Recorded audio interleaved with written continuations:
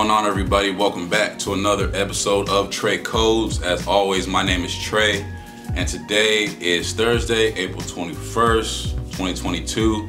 I'm currently in a whole nother city outside of Atlanta. I'm in Birmingham, Alabama at an Airbnb right now. I had some time off work, so I figured I'd take a little excursion to go somewhere quiet for a little bit. And with me being off right now, I have some extra time, so I figured why not go ahead and shoot another video. So today's topic that I want to discuss is a platform called Rowy, R-O-W-Y. And Rowy is pretty much a way that you can kind of manage your database with more flexibility, give you more functionality, a sense of ease when it comes to handling cloud functions. It's all kind of like just an enclosed package to allow you to handle everything that maybe would take a little bit longer if you were trying to do it natively in Firebase or Firestore or whatever it was. So I've been using it for a couple apps of mine. It's pretty easy to set up, and I haven't really ran into any issues yet. So I figured it'd be good to kind of discuss it, and hopefully this can help you as well when it comes to managing your database. So without further ado, let's go ahead and jump into it.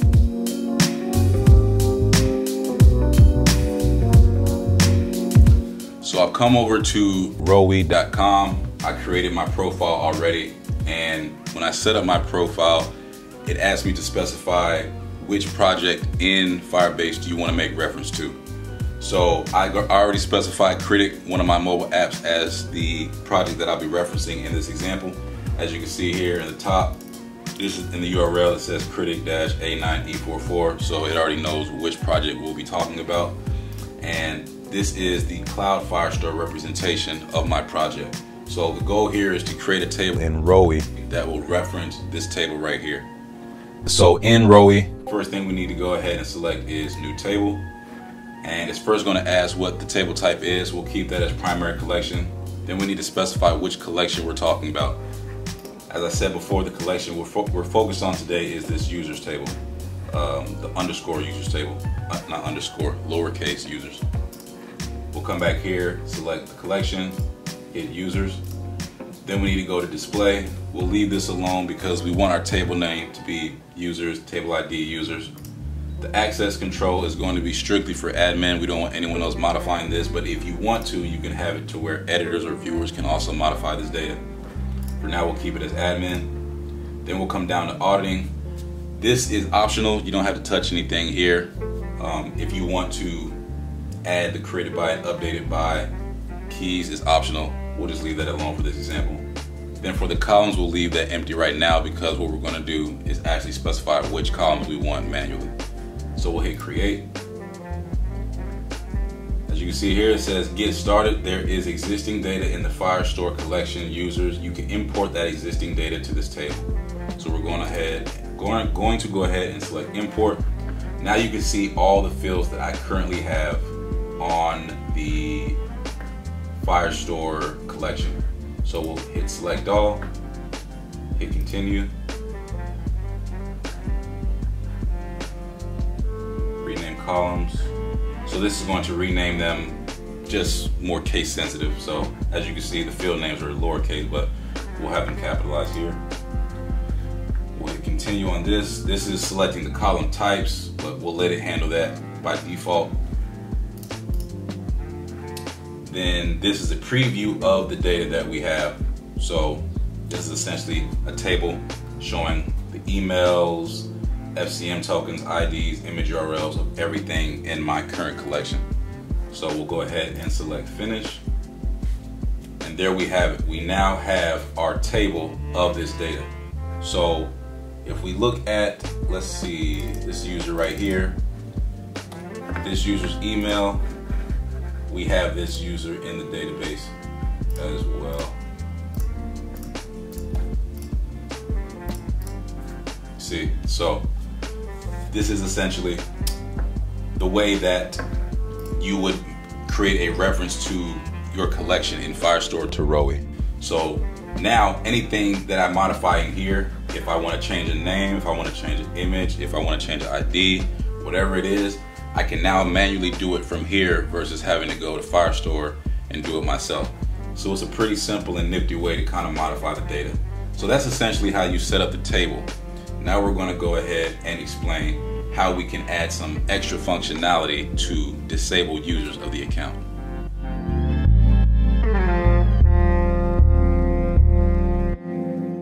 So we have our Rowy table set up.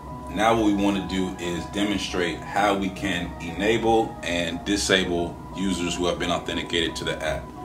So if you're familiar with Firebase, pretty sure you know about authentication. It's the way that you can keep record of people who have been authenticated into your app.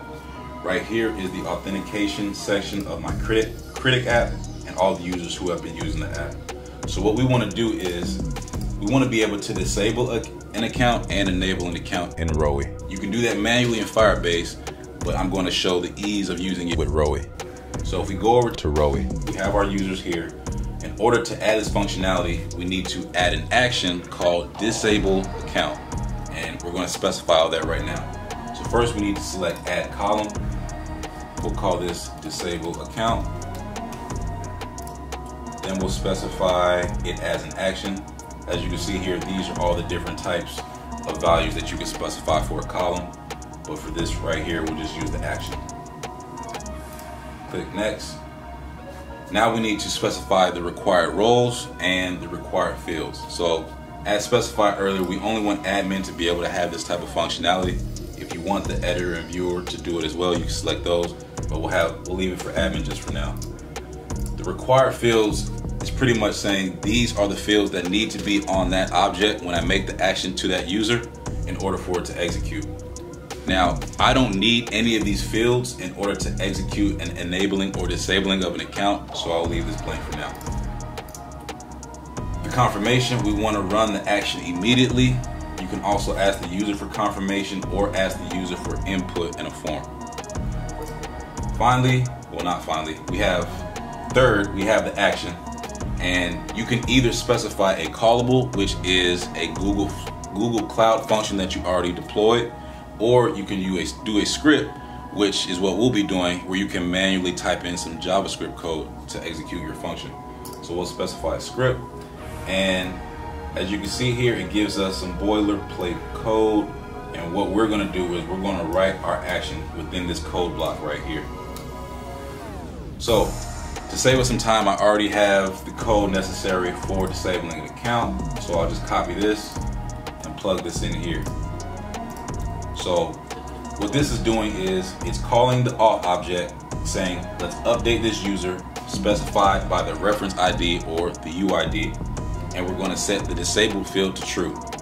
Once we do that, we return a success message, and it says account is now disabled.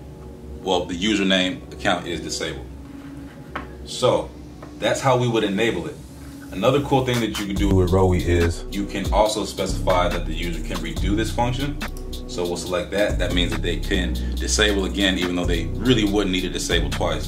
But I'm sure you can think of a function where you would need to call it again.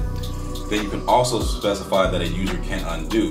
So what this is going to do is we can specify another function to do the opposite of what we just did. So since we disable an account, we can then add a function to enable the account again. So we'll specify user can undo. Now we have this undo action, which is going to give us another code block, and we need to specify our enable script right here. So I got that over here as well. Copy this in. So this does the exact same thing as the disable account, but it sets the disable field to false, and it'll say username account has been reactivated. Finally, we come down to customization, and you can customize the button icons with an emoji, but that's really UI specific. We don't need that for right now. So let's hit update.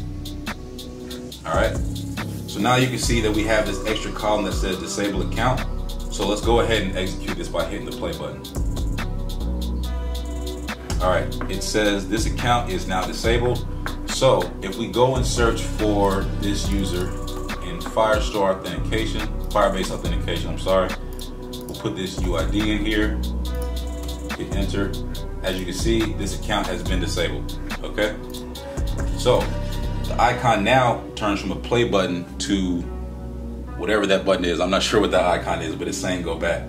So if we hit this again, this account has been reactivated, all right? So let's refresh this. As you can see now, the account is being enabled again. So this is how it makes it very easy to enable and disable accounts using Firestore and Rowy. Well, using Rowy, I should say. So in the next part, I'll show you how to actually delete users from Rowy.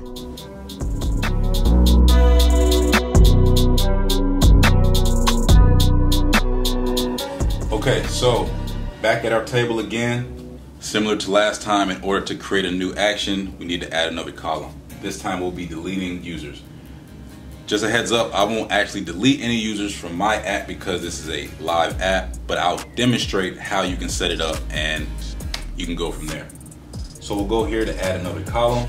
This time we'll call it delete account. Oops. And we'll specify it as an action again.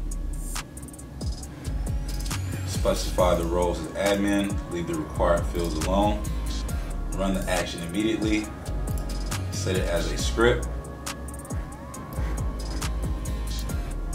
Then we'll come over here. I have the code written for deleting an account. So what this code block does, it calls the auth object, says delete users specified by the reference ID or that UID. Then it specifies a message, or displays a message, I should say, this username account has been successfully deleted. So you wouldn't really want to redo this because redoing it would mean adding it back in, but once you delete that data, you don't have it anymore, so you can't really redo it, and to undo it would be the same. To undo it would be to add that user back in, but you can't really do that. To redo it would mean to delete them again, but they're already gone from the database, so there isn't really a point of doing that. So I'll leave both of these as unselected. And as earlier, we'll leave the customization alone. So as you can see here, we have our action for deleting account. So if I wanted to delete this user sbndolio at Hotmail, I would click this play button and it would delete that user. So keep that in mind. Whenever you want to delete a user, you can manually go into authentication and do it that way, or you can just come to this table and delete that same user, making it a little bit easier. So that's essentially how you would delete a user account. Next, I'll show you how we can export the table data into a CSV file.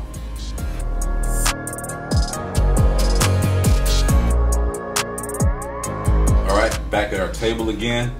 Now that we understand how to disable, enable, and delete accounts, the next thing that I would like to demonstrate is how we can export all this data, because of course when it comes to Firestore, you can have millions of records, but sometimes you may want to have it as, you know, a CSV or a .json file just as a backup in case something happens with Firestore. You can then import that data back into your Firestore database.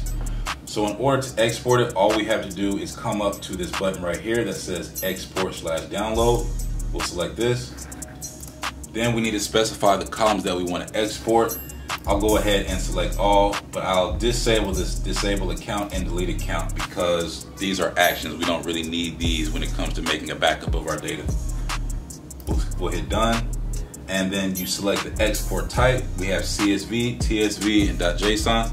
I'm going to use CSV right here. Click export, preparing the file. Now you can see we have it downloaded. Let's go ahead and open it up.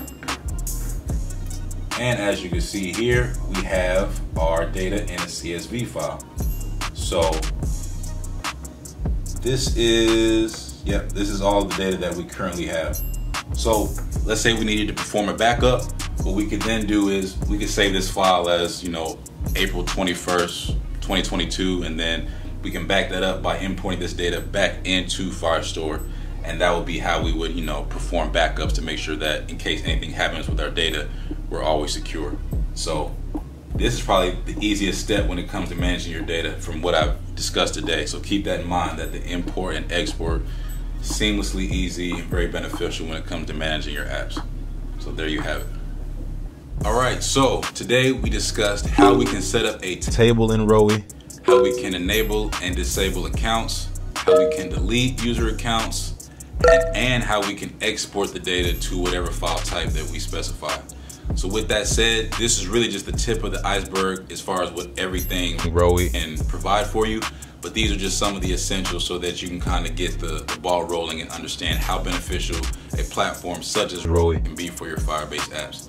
As always, if this video was helpful, please like, comment, subscribe, and let me know of any type of videos that you would love to see me discuss in the future. Until next time, I'll see you later. Have a great day.